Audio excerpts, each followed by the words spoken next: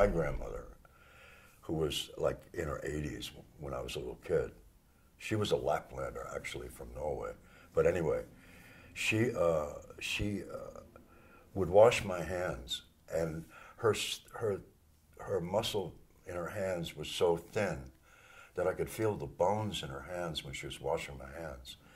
Her skin was thin as tissue paper. And I remember, I said, Stan, when I'm washing my son's hand, I'm going to tell him a story so that he has a lineage, and so that the audience gets a lineage too. When I was your age, great-grandmama used to wash my hands, and she was so old that the skin on her hands was thin as tissue paper. It felt so good. And so I used that, and Stan was very willing to go along with it, and it's in the movie. So, and I felt like that with Stan, if it's a great idea or a good idea, he'll embrace it. Stan and I have been on a lot of sets together, and I feel like he didn't rule with an iron hand so much as kind of real quality iron logic.